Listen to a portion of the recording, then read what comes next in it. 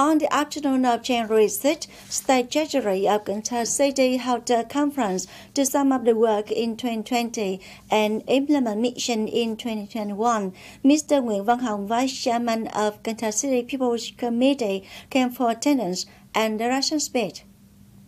According to Cần Thơ State Treasury, the total state budget revenue to December 31, 2020 in Cần Thơ City reached nearly 28,600 billion Vietnam dong, and total expenditure in the city area reached 29,905 billion Vietnam dong.